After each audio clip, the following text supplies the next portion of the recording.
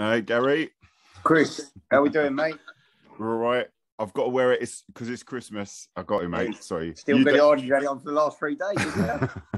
No, that was the the big one. That was the big one, mate. Oh no, I do love a bit of Crimbo, to be honest. Brilliant. No, good man. But it's an absolute pleasure, an absolute honour to have the boss on, Gary Elphick, for episode 50 of this podcast, the Crimbo edition. I didn't warn him to wear a Christmas hat, so that's the reason why that he's not got a Christmas hat on. There's been quite a lot of change. I only spoke to you, Gary, I think it was about the 1st of October. Yeah. And we went through, obviously, all the stuff you've done in your career and everything. And now I'm talking to you now. You're the boss. You've come in, you've settled things down. I mean, you know, where everyone says you're a dressing room leader, you know, you're the voice in that dressing room. That change from dressing room leader to boss. I mean, you've done it before, obviously, with Worthing, but like, how did it feel this time? Yeah, it's slightly tough because, to be honest with you, I am one for the banter. I like being amongst the lads. Obviously, you've got to draw that line in the sand to sort of say, you know, you are the boss, and you know this is how things are getting done, you know, going forward. And you know, you never know how the guys are going to take it on. You know, we spoke after the game on Saturday, and I just I get emotional. Do you know what I mean? I am an emotional fella. You know, I love Hastings and I want to do what's good for the club. And I thank them for actually buying into what myself, John Meaney, who I've brought in, and the other management team, especially Brownie, your Ben Cornelius and Pete, Bobby. They're great guys, and they've some players, especially the senior players, could have fobbed it off. They thought, well, you know, this ain't for us, but they've bought into it, and obviously the turnaround's there to see.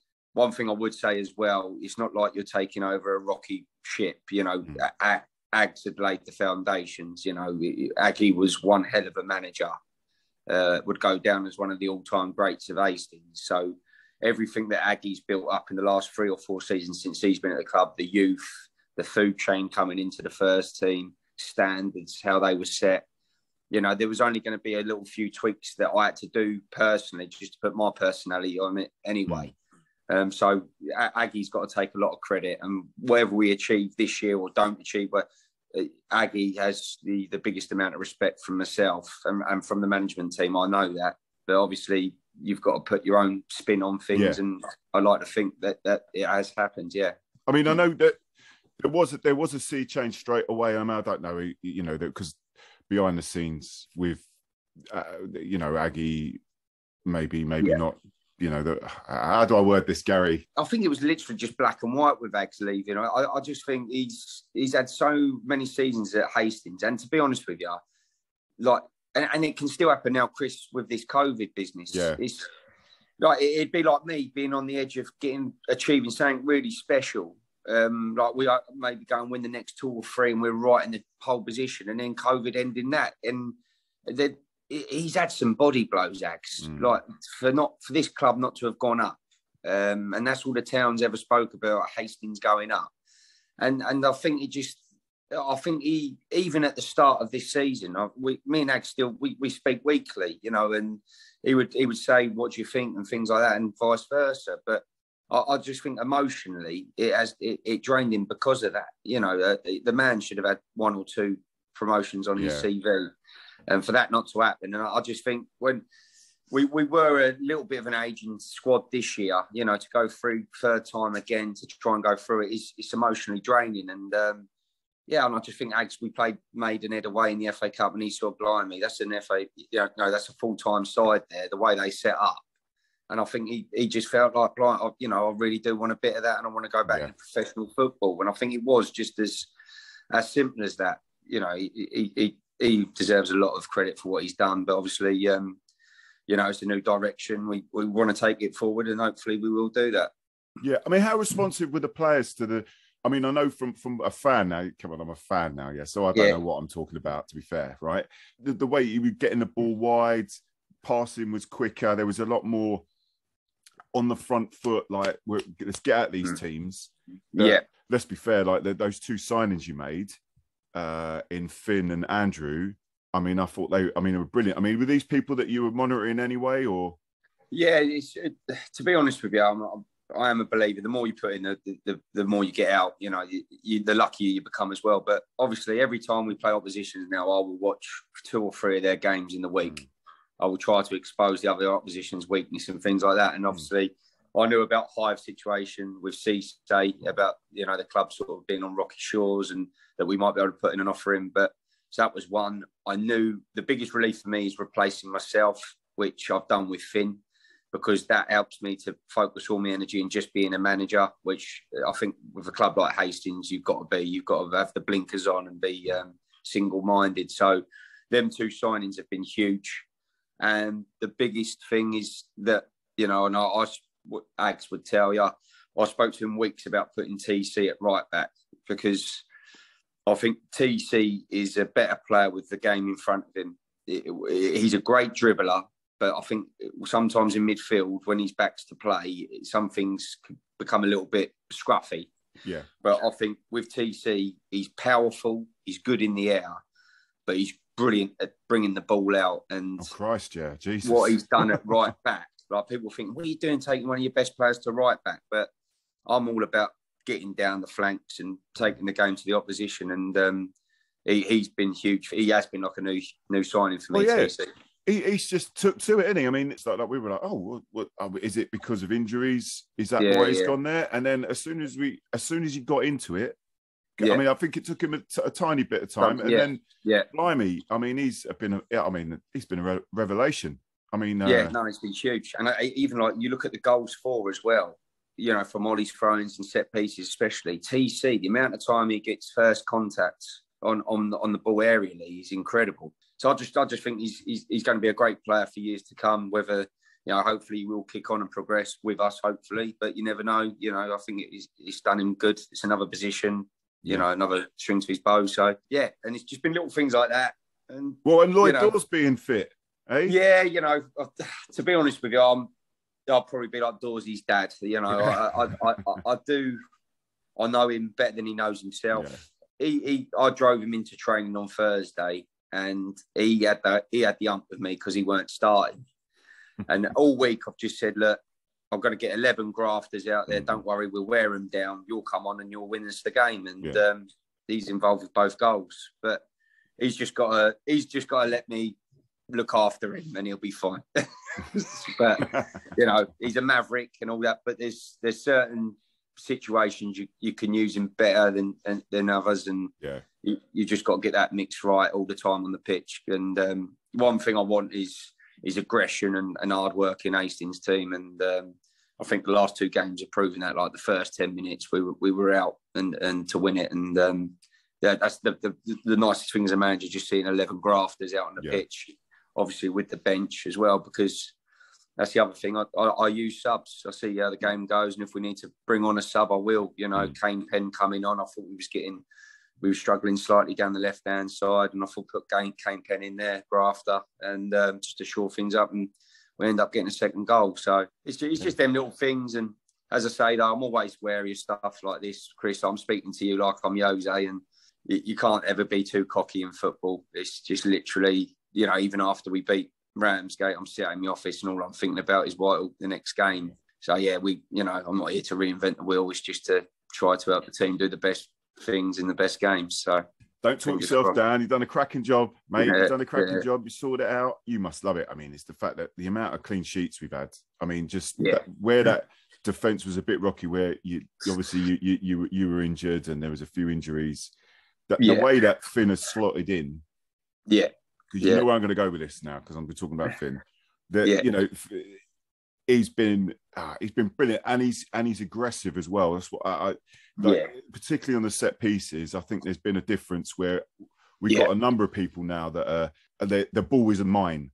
What's the chances? Obviously, Finn's on loan, so we've extended it for a lunch break. But to be honest with you, that is to buy us time for negotiating.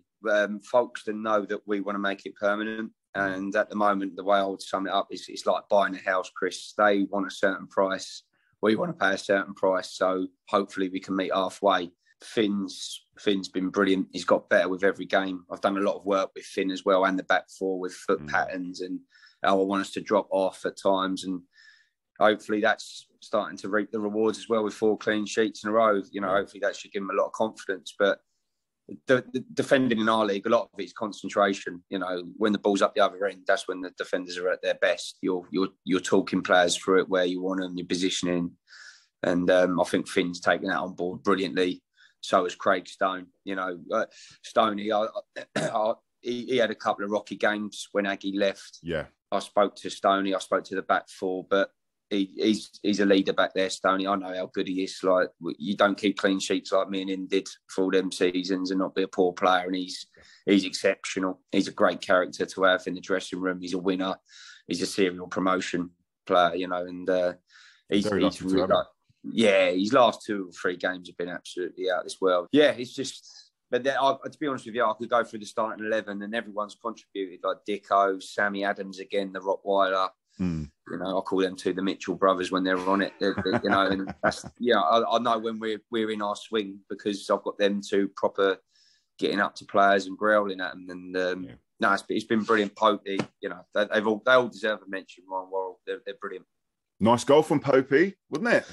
Hey? Hell of a goal, mate. I jumped up for that one, mate. I looked like out of the vein. I think we did as well. Yeah, it was video. Yeah, no, but he was Popey was immense. You know, he to be honest with you, he bagged both the centre halves up, and he loves it.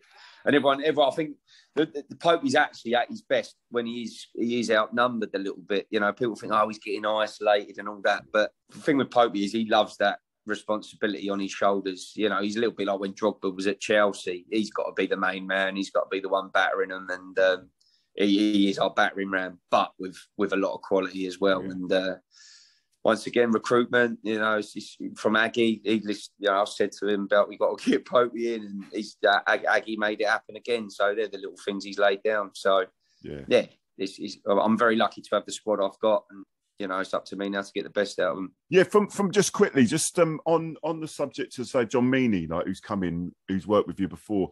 When for us that don't really know about him, I mean, where do you think he's just swithed it on for us? Basically, a standard training session would be we sort of do fitness with Bobby, and then this would be on a Thursday. We'd actually walk through with how the opposition play, how they set up, how we would counteract it or gain advantages from it.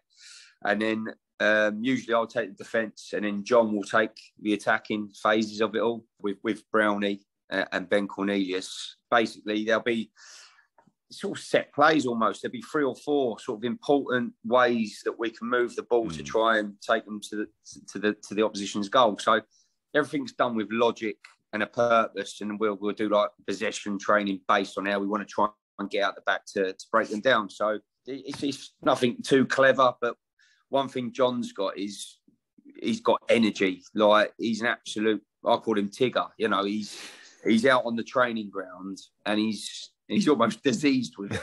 But and he'll know that. I'll call him sicko. You know, I say you're sick with this. You're ill. But so the energy that he brings out, that he's the same every week.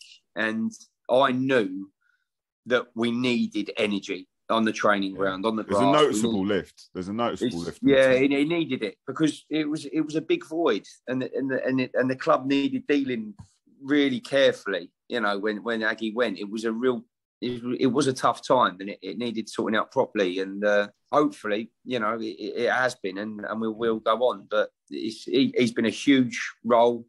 But as I say, you like Brownie, you know, even Dane. Like, Dane comes up with. Well, he does everything, doesn't he? Dane does everything, and I'll tell you what, he knows players in our league. And he'll make little points, and that's one thing. I just think, you know, you have got 2 ears for a reason. You've got to listen to people, but then it's up to the manager to sort of simplify things, and you're getting your shouts right, and you focus on what's important. But they're all contributing both on and off the pitch. The fans as ever. Like, when that second goal went in, you know, I just want that on reloop. You know, it's the roof went off the stand, and that's where the passion and like the will to win, and that is me. You know, that's like watching like my baby being born. You know, my firstborn. You got the fist pump, and like, come on, you know, it's it's spine tingling stuff, and that's what I'm in it for. That's why I've played so long, and that's why I'm, you know, hopefully going to manage it. You know, it'll be good. Yeah, no, brilliant, Gary. Right, so is it too early to talk about promotion, Gary? Yeah, it is with me, because to be honest with you, I'm just always. I'll be on the toughest part for me, Chris, is literally coming in the clubhouse after we've won and you singing about me. I hate it. Just because. Well, we're singing about someone else then. No, it's not because. It's just because I've always got fear in my head. You know, I'm always worried about next week. I could be a complete plonker. So it's like I'll sit in my office for 45 minutes, an hour after the game, just to gather my thoughts and that. But it's always, as I say, with football, you can never lead with your chin, because someone will smash your back down. I just am a believer that the harder you work, the more you get out of it. And hopefully, you know, we just keep our feet on the ground and keep going. Like when we took over, we was 13 points behind Crayon. We were within one of Christmas, and incredible. I put a points target on my board. It was, I think I had 7 to 10 points would have been a good gain from Haywards Heath onwards, and we've got 12. So it's been one hell of a turnaround. But as I say, all that again means nothing, Chris, if we can't go to Whitehall, get a result, and then if we can't go to, you know, get Lancing on New Year's Day. So that's the only thing I'm worried about now. So, yeah, we've put ourselves into striking position, which we wanted. Everyone's, you know, playing well, doing well for the squad. And, we just keep our feet on the ground and keep going. Yeah. I mean, Whitehawk, funny team, Whitehawk. I mean, very strange. You'd think that with those players, they should be doing a bit better, but yeah, you're waiting for them to kick on, aren't you? I mean, yeah, and they do. They have sort of a few good wins, and then they fall back again. But to be honest with you, you look at the top sides, Chris, other than ourselves, and like Chichester have been in good form, Sittingbourne, and that's surprising. Like we beat these teams, and at the time you didn't think, like, it's hard to gauge how good the opposition are, but they must be good teams. You know, they've come right up in the league. Consistency is everything in this league, and that's, as I say, most of it is between the ears. You know, you've got to be proper motivated, especially when you go to darker teams like in Kent, Whitstable away, Grinders, where you've got no real crowd there. But that's when it's more important to get up for it and get the job done in hand. So that's what we're going to face in Whitehall. There'll be a bit of a crowd there, but not huge. But the pitch ain't the greatest, slanted. So I think 9 times out of 10, you're playing the actual pitch at times at Whitehall, you know, positionally where to be on the pitch. So, yeah, very weird team, but we'll treat them with the utmost respect. We'll be on our game, hopefully. Yeah. No, I'm sure you will. I mean, I'm sure there's, well, a lot of the boys and girls say they're going to go to the game, so you'll have the... Brilliant. The Hastings Barmy Army. The Barmy Army there. But equally, Lancing, that's going to be a cracker. That's going to be hopefully, I mean, with this... The COVID stuff, this would be a bumper crowd. So, I mean, we've got a couple of big old games to look forward to. Huge, yeah. And as I say, like, obviously you're looking at the Herne Bays and the Ramsgate within the month and you're thinking, crikey, these are huge games. These are the sort of season defining maybe. But as I say, you've got to go now to Whitehall, get result in Lancing for them to uphold those results for the importance. So we've got to go there. Momentum's with us, Gary, mate. Momentum's there, mate. Don't you worry. Right. No. Christmas message to the Hastings fans, please, if you may. Yeah. No, thank you from behalf of the management team as well. Like, obviously, we wasn't sure how things were going to go, and obviously with Aggs leaving, one thing I know I've got at this club is just total support. That's the greatest thing that can be happening at the moment. So as long as I'm doing the best for the team, doing the work, and I've got you guys behind me, that's all that matters. It's this one hell of a fan base, the best I've ever played with, and I've got a real fondness for Hastings. You know, I come down that road, Elphinstone, and you know, I know I'm in the Dream Factory. So thanks for everything, and I appreciate the support, and have a wonderful Christmas, and most importantly, have a safe one. Obviously, my staff like John, Brownie, Cornelius, Bobby, Peter Heritage, James McCrossan, Dane, Paige, and Beth, the physios. And obviously, I wish them all a very Merry Christmas as well. Billy Wood, who's been fantastic. You know, the support I've had off Billy since I've been manager.